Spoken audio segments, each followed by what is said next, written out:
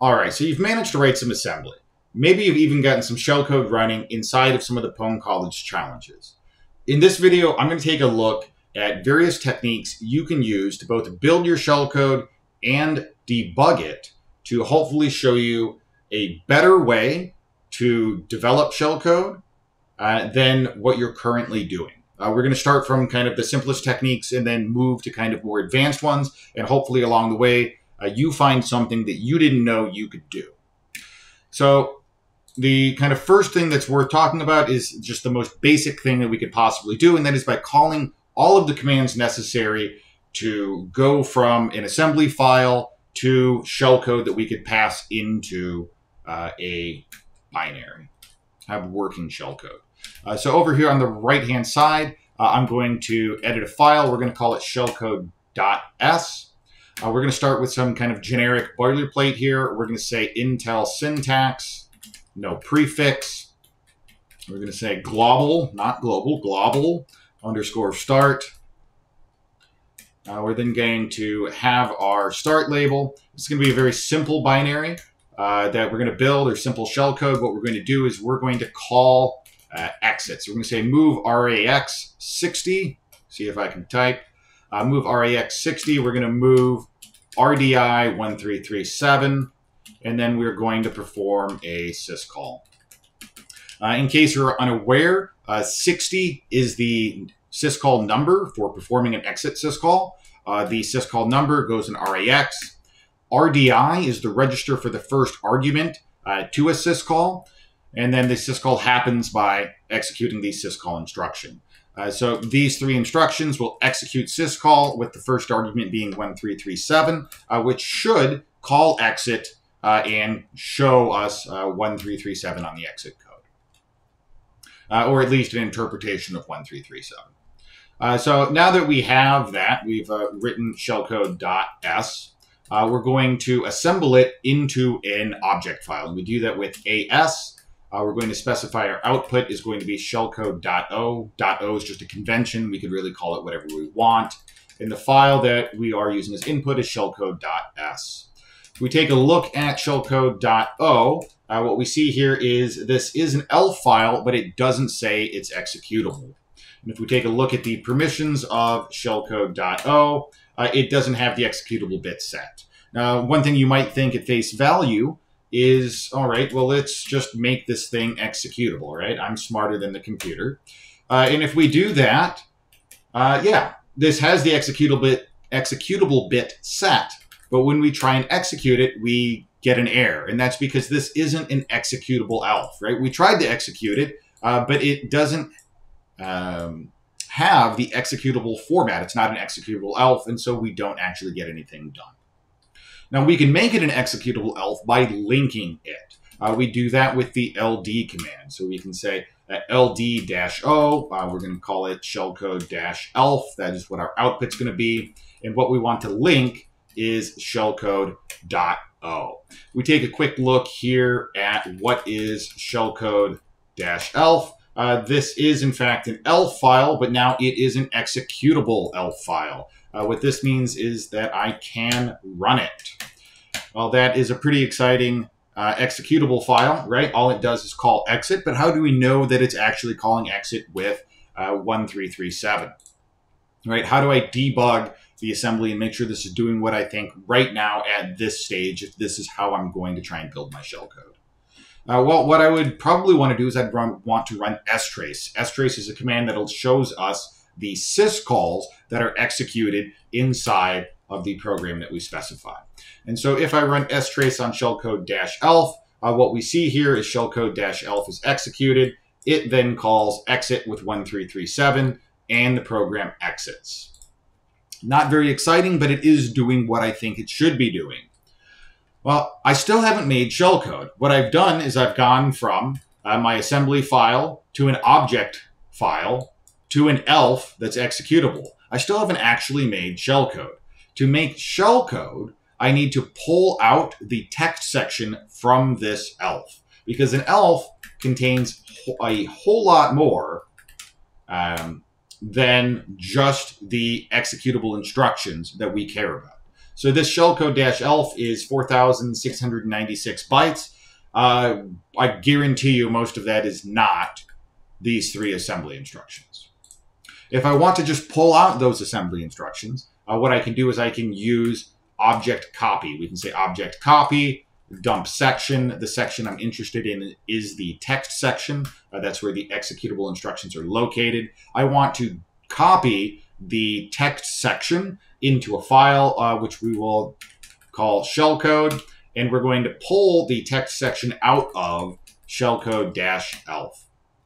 Now, if we take a look at shellcode, it thinks it's zlib compressed data. It turns out that these are just raw bytes, and so the file command isn't going to be able to know what the heck this thing is, right? So how do I take a look at my shellcode? Well, I could try and open it up in like Vim, but this looks like a whole bunch of, that's a giant mess. That doesn't mean anything to me. If I want to try and understand the bytes that are in my shellcode, I need to use something like OD, and this shows me the values of my shellcode, but that is also not a very useful format. I probably want to look at this in hexadecimal. And so we could use something like hexdump. And now this is a sane interpretation of the bytes that are my shellcode. And we see here that my shellcode, this is 16, because this is a hexadecimal counting from here to here. We can confirm that by looking at shellcode. With ls, we see our shellcode is actually 16 bytes, and these are those 16 bytes, or at least the hexadecimal representation. And so these 16 machine code bytes correspond to these 3 assembly instructions. But we saw that that took many commands. And so if I, for instance, didn't want to have null bytes in my shellcode, well, I see that there are null bytes here. So maybe I need to go over here and change some instructions. But then for me to get back to checking this, I have to run AS again, I have to run LD again, I have to run object copy again, and then I have to run hexdump again. That's a whole lot of commands I need to execute to get information from what I'm working on to what I care about. You can certainly do that, but it would be a pretty inefficient workflow. So we can go one step improved. And we can call GCC directly. GCC is commonly referred to as the compiler. It's actually a collection of compiler tools. And so if we call GCC with these arguments here, it is functionally going to be the same thing as if I called AS and LD. We can just do it in one go. So let's remove our shellcode-elf, and let's try and create shellcode-elf using GCC. So we'll say GCC, no standard lib, static. My output is going to be shellcode-elf. My input is shellcode-s. Take a look again. Shellcode-elf is an executable elf. We can run it. If we strace it, it behaves as expected. It's calling exit 1337. I can call that same object copy command to pull the shellcode out, and we would end up with pretty much the exact same thing. Now, that is still a whole lot of work, right? Because we're doing all of this at the command line level. We're running all of these commands. You could write a shell script to automate some of it, but it's still not a very quick workflow. What I would encourage people to do is starting at like this third option here, and that is use Python and pwn tools to do a lot of the heavy lifting for you. Just like how GCC can call AS and LD under the hood, by using Python and pwn tools, this will call GCC or AS and LD under the hood for you. But instead, we're working with it at a higher abstraction level because we have kind of the convenience of Python. The vast majority of material from this point forward, exploits are the easiest way to write exploits is going to be to use Python and to use pwn tools to do a lot of the heavy lifting for you. And we see kind of an example here of how I can assemble something and get these shellcode bytes in Python. Let's take a quick look at what that looks like here. So I'm going to use IPython 3, which is an interactive Python interpreter. If you want to, and honestly, I would probably encourage you to instead write some type of Python file and then iterate it in a file. That way you don't lose your work. But anything that I do up here in the interpreter, you can type the exact same thing in a file. The benefit of it being a file is that it is consistent and persistent. So in the event something crazy, insane happens, you still have your script be like, this is what I did. And you can show that and use that as a template for the next challenge. So we're going to start off here with from pwn, import star. The next thing I need to do is I need to specify the architecture that we're working with. And we do that with context.arch equals AMD64. This is some boilerplate that you will see me type probably 1,000 times over the course of this material. If you do not specify this architecture, Pwn Tools will assume that you are working on i386 or the 32-bit version of this instruction set. And that means you'll get a bunch of errors as soon as you try and reference the 64-bit register, because 64-bit registers don't exist in a 32-bit architecture. Now, the first part that is kind of interesting is we can create a variable. I'm just going to call it my shellcode. And we can call this ASM function that Pwn Tools provides. And in here, we can write the exact same stuff that we're doing on the right-hand side with our shellcode.s file. Except now I don't have to have that kind of boilerplate. I don't have to have Intel syntax. I don't have to say global start. I can just immediately start writing assembly. So let's take that same assembly over here. We have move RAX60. We have move RDI 1337. We have syscall. And I'm going to print out my shellcode. What's happened here is I now have, let's see how long my shellcode is. Length of my shellcode, boom. I still have a 16-byte shellcode, but now I'm able to, as you just saw, quickly change the Python code that I am working with, run it, and get information and iterate on what I'm working on. Now, if we just print my shellcode here, this isn't very pretty or useful, right? Hypothetically, I'm trying to get rid of like null bytes. Well, there's null bytes here, there's null bytes here, but I don't know what instruction is related to which bytes, right?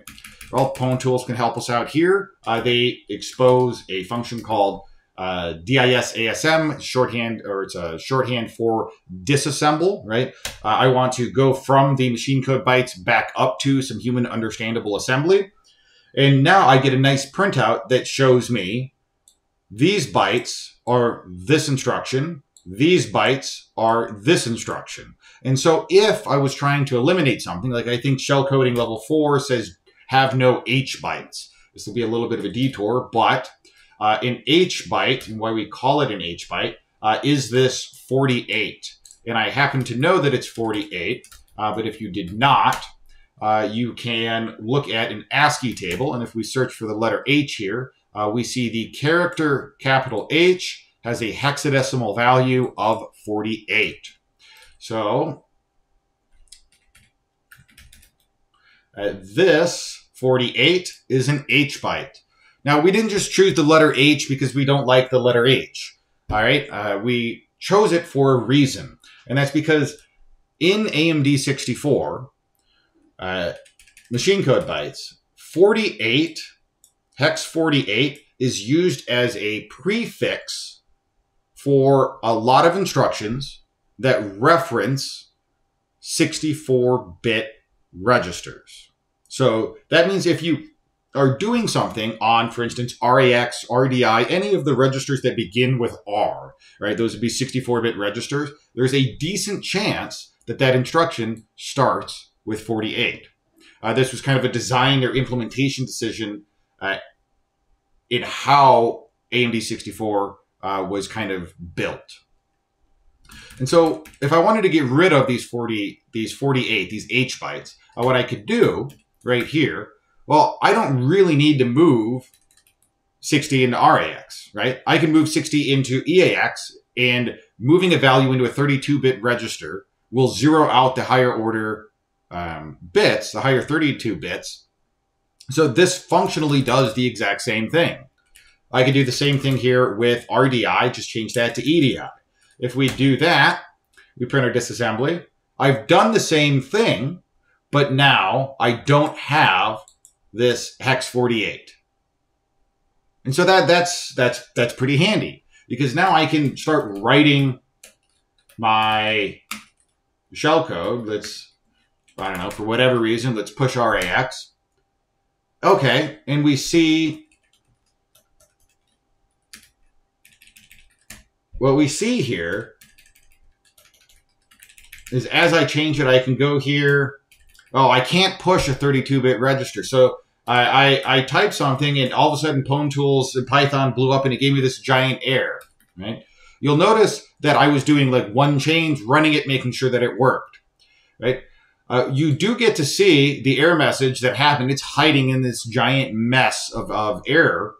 The error was the operand, which is EAX, was not the correct type for a push instruction. I can't push a 32-bit register to the stack. What I can do is I can push a 64-bit register. What I can do is I can push a word, so that's 2 bytes. For instance, what happens if I just want to push the letter A, or hex 61? Okay, well, I can push 61, and we see that there's 1 byte for the push, and then there is the value that I'm going to be pushing there. And so we can start to make sense about, well, what bytes correspond to what part of the assembly that I'm writing. And this gives me a pretty fast loop to work on that. Now, what if instead of just looking at bytes, I want to do a bit more, right? Maybe I want to try and use some advanced functionality. Well, pwn.tools has something for that as well. pwn.tools has a kind of library of existing shellcode in something that's called Shellcraft. And we can expose that. So if we look at what I have here, I had my shellcode equals ASM, and then we printed that. Let's take a little detour here. And I'm going to say I want to print Shellcraft. What do I have here? Okay, I say cat flag. That works. Shellcraft cat flag. So when I call Shellcraft cat flag, it's going to return a kind of predefined set of instructions, of assembly instructions, that will perform the action of catting the flag. Now we see that they're doing some like obfuscation techniques here. We're XORing some values here to try and hide this string. You know, maybe I don't need to do all of that, but it gives me some boilerplate that I could work with, or something I could look at to start from. And I can combine this with what we've already seen. I could say I want to look at the disassembly of the assembly of this set of assembly instructions. And if I can type, what we'll see here, boom. I now have a predefined kind of framework to start thinking about. I can see where my problem bytes are, right? Here's an H byte, here's an H byte, here's an H byte, here's an H byte. So I kind of know where my problem instructions are for what I'm trying to do. Just saying, you could use this as a launching off point. Now, in my personal opinion, as the slide says here, you should be pretty cautious about over-relying on magic tools. Shellcraft is a magic tool, right? Because I just type Shellcraft cat flag and it just, here you go. If you don't understand what's going on as far as these assembly instructions, that will come back to bite you. But it is something that is just another tool in your tool belt to use when you're trying to kind of tackle these type of problems. Now, another thing that you may want to do is just debug your shellcode. Now, we saw that I could use strace on my shellcode elf to try and understand if my syscalls are working correctly. Well, you can do the same thing here with the challenge binaries. So hopefully I still have my Shellcode. I have my 16 bytes of shellcode that call exit. What I can do here is I could cat that shellcode into, for instance, baby shell level 4. Okay, and it says that I failed. Well, that's a bit of a bummer. Okay. I'm going to cheat here. I'm going to... What am I going to do? Okay. Well, I need to have some shellcode that I need to cat into this file to do this demo. Let's use Python to do it. So I have my shellcode, right? And this is just that simple, let's call exit. Well, these are my shellcode bytes in my shellcode. I can say with open shellcode 2, I want to write as a in a binary format to this file named shellcode 2. And what do I want to write? Or with open as f. I'm going to say f, write my shellcode. If we run that, all right, nothing exciting happened, but now I have shellcode 2. I solved my problem pretty quickly by using Python. So now let's do kind of the equivalent of what this slide says here. Cat my shellcode into the target. And this shouldn't have any H bytes, as we saw earlier.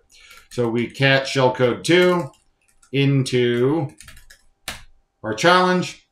All right, our challenge says that it's executing the shellcode. How do I know that everything is behaving how I expect inside of the challenge? Well, we can use strace again.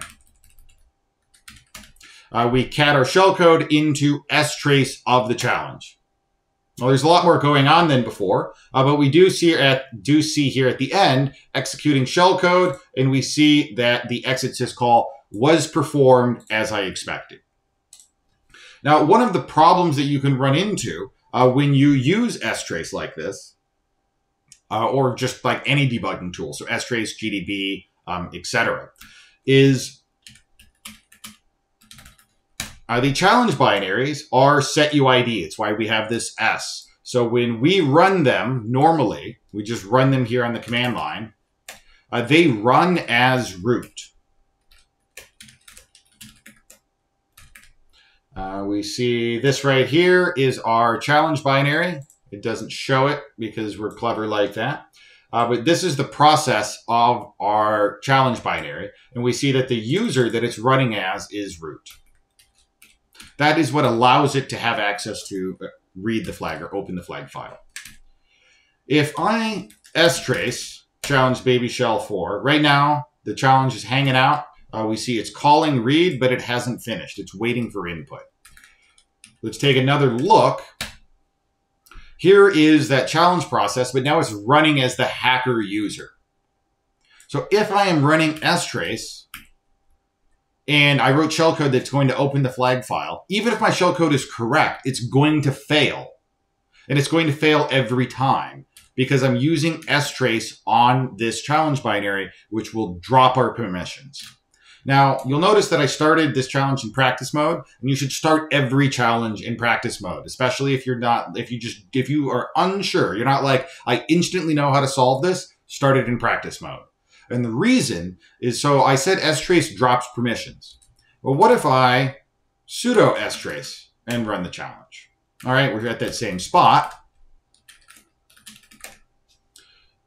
Now we see the challenge is running as the root user, but I'm still getting my strace output. When you're in practice mode, you can use sudo. You can even sudo su, and now I'm just root on this box, right? I can just cat the flag.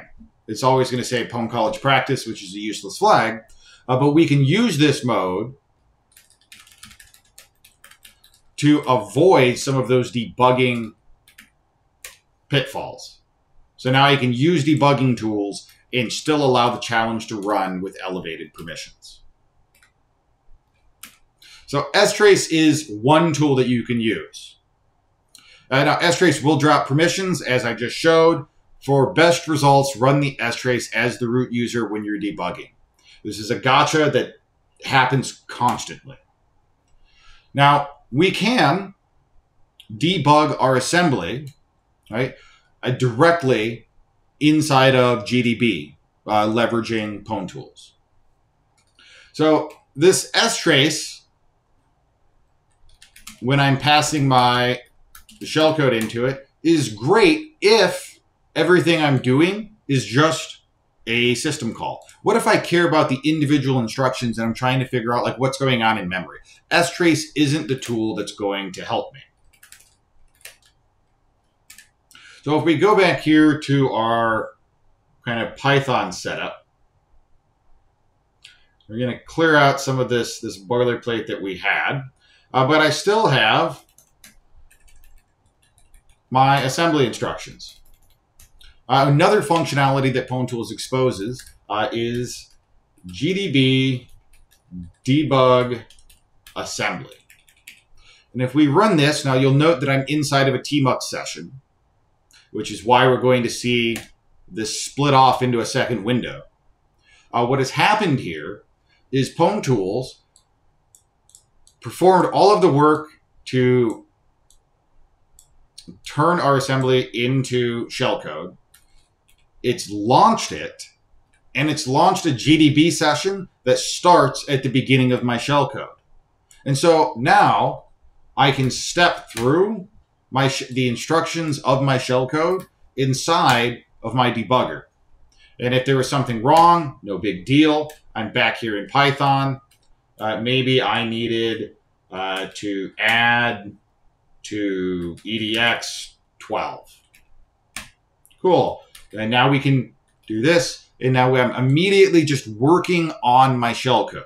And so this gives me a quick feedback loop if I want to see what my shellcode instructions are doing in a debugger. Now, what if you're using this Python workflow, but you wanted to use strace? You'd be like, hey, man, like you're showing all this cool stuff, but I liked strace. That was pretty quick. Well, it turns out you can interact with challenges programmatically, right? It's great that we can build this shellcode here in Python, but we can do the whole shebang. So let's have my shellcode equals ASM of this. Well, now I'm going to try and programmatically interact with a process. And the process I want to work with is challenge baby. Is that what it's called? Let's find out. Yeah, baby shell level 4. Baby shell level 4. And then I want to send my shellcode into the challenge. And this is just a good habit. Always end these type of process interaction things with p-interactive until you understand why I'm saying that. Now, if I run this right here, what's my Python code going to do? Well, it's going to assemble and pull out all of the shellcode from these instructions. It's going to start up this challenge process. It's going to pass it the shellcode bytes. And then it is going to be interactive, which means standard in is going to tie to the terminal, and standard out of the challenge process will be what I see.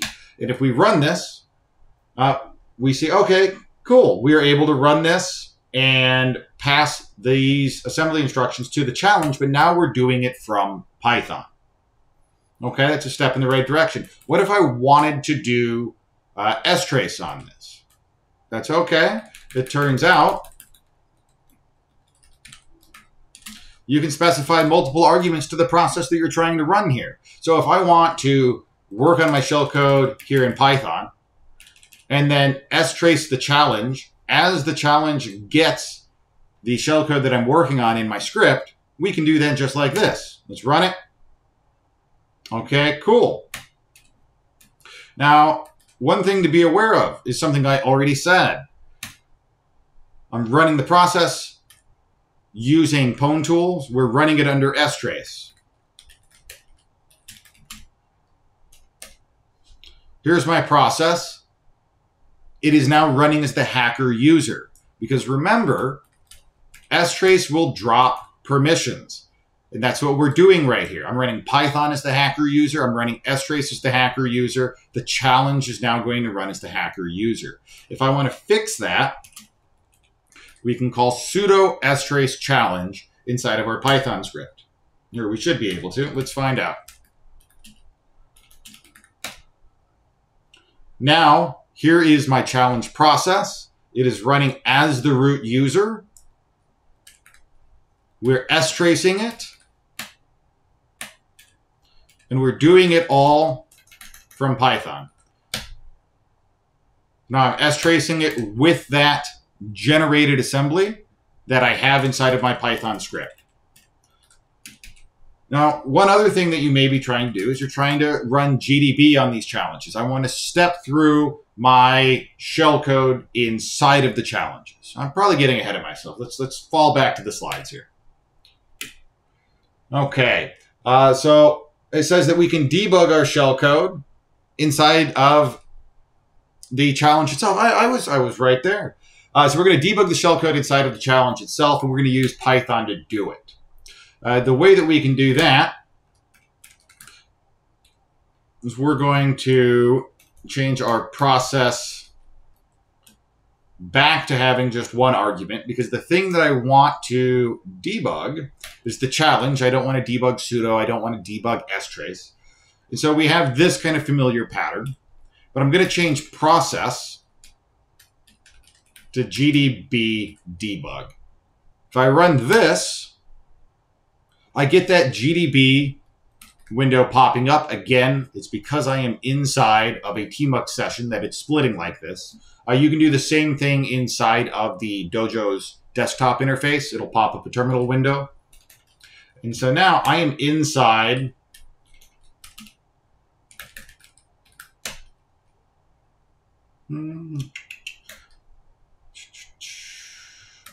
So we have a main. Cool. Let's run the main. Let's disassemble main. Main is going to call my shellcode.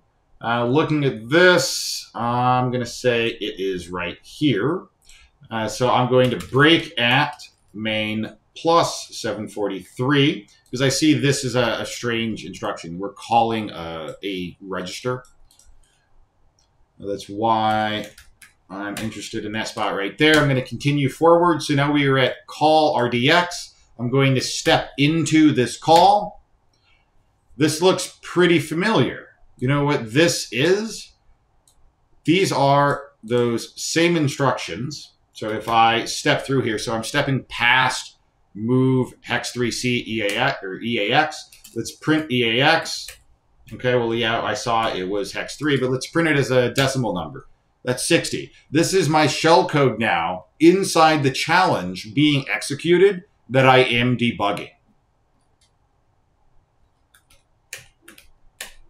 Right here, this is where I'm going to call exit.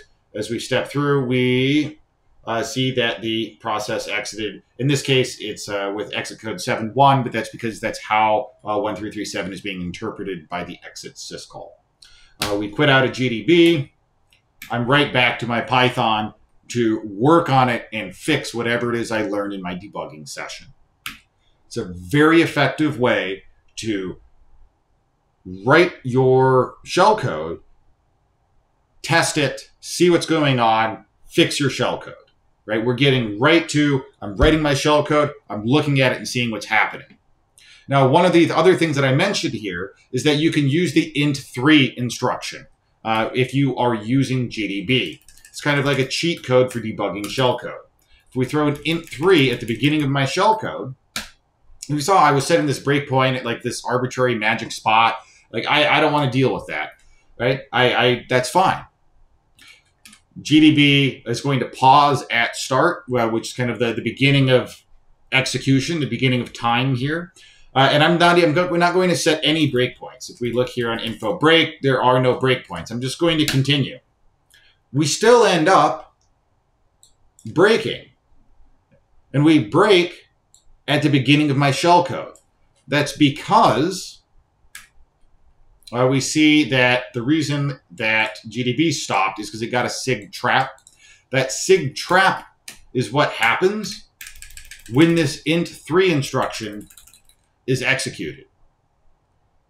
So now I don't even have to worry about setting breakpoints. I have this process going on right here, or this program, this script, this Python script going on with pwn.tools, where I can edit and work on my assembly, and then immediately get to a debugger at exactly the point that I'm interested in. And that is insanely powerful. Now, you may want to check, as I mentioned earlier, does my shellcode have bad bytes? And we saw that I could print out my shellcode, right? We could print this thing. Well, this is just a byte string, as we saw, which means we can programmatically interact with it. We can say if the letter H, the byte that is the capital letter H, is in my shellcode, then print bad byte found.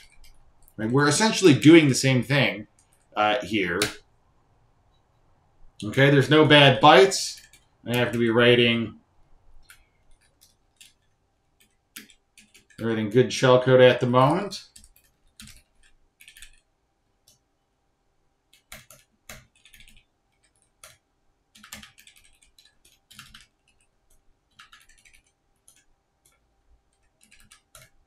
What happens if I do something like this? Well, if what I'm working on has an H byte in it, it just says bad byte found, and it prints it out to me. And let's print it out the pretty way.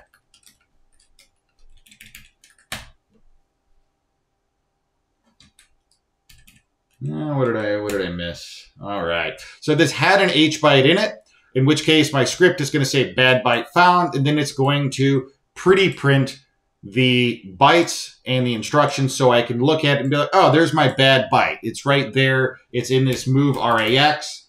I can go up to my script. I can change this instruction from RAX to EAX. I can run the script again. Well, now there's no bad byte found. And so what happens is we're going to drop into GDB. We can continue. I had that int3 at the beginning. I'm immediately in the debugger so that I can step through my shellcode that passed that check, right? I satisfied that constraint. Now, I said strace drops permissions. Well, it turns out so does GDB. This one is a bit of a gotcha. So I've been doing all of this as the hacker user. If you are writing, and this is one of those benefits of writing a Python file over using the interpreter, because I would have something like my Python script, right? My Python or my script.py. And I'd be running it like this, Python 3, my script.py. Well, if my script is calling that GDB debug, then it's all running as the hacker user, GDB is the hacker user, the challenge is the hacker user. We're going to inevitably at some point run into permission problems. We can address that by running my Python file as root. It's sudo python 3 and then your script file. And now I could run GDB, have the program execute with all of the permissions, no problems, and quickly iterate and loop through what I'm working on, right? I can quickly go and find the answer to what it is that is the problem. And this is what I would strongly encourage people try and work up toward. I understand that you may not be a GDB pro, and so you get to this point right here, and you're not entirely sure what it is that you need to do or what it is you need to look at. That'll take a little bit of time. But these are the right tools to use to reason about what is going on inside of these programs. And we're going to continue in almost every other module and topic that we discuss to use pwn.tools, to use GDB, to use strace. And we're going to just add more and more functionality to these scripts.